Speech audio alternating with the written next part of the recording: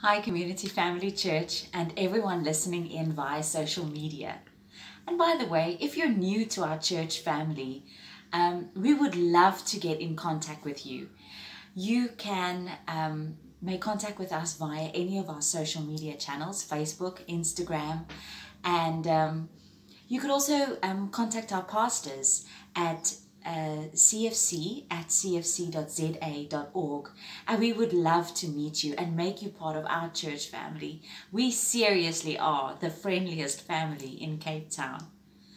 For today's devotion, I would like to pray with you. We're currently doing a Bible study in our life groups called The Armor of God, written and presented by Priscilla Shirer. And as I was doing session one's Bible study sections, daily Bible study sections, one of the activations was to write out a prayer from Ephesians 1 verse 18 to 24 and Ephesians 3 verse 14 to 19. And this morning I would really love to just bless you with this God-breathed, Bible-based prayer. It has blessed me so much.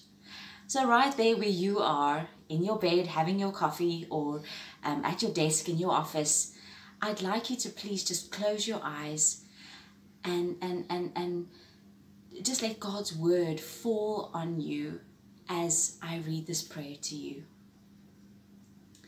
Father, I pray for wisdom so that I can know you better. Lord, please open the eyes of my heart so that I can see what you have already given me.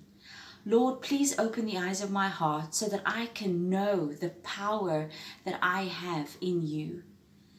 Thank you, Jesus, that the same power that rose Christ from the grave lives in me.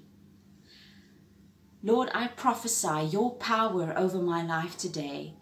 I declare that you are above all rulers, all authorities, and all powers. You are seated at the right hand of the Father in heavenly places, and you are above all that I wrestle with. Lord, thank you that you live in me. Thank you that you fill me with strength and power every day. Knowing this, Jesus, reminding myself of this truth fills my heart with faith. Please help me, Lord, to become rooted and established in your love. May I learn how wide, how long, how high, and how deep is your love for me. May I know your love that surpasses all knowledge. Thank you, Jesus, for giving me all of the weapons that I need to defeat the enemy. Thank you, Jesus. Amen. I hope that this prayer will bless you as much as it has me. And I truly hope that you have a fantastic day. Goodbye.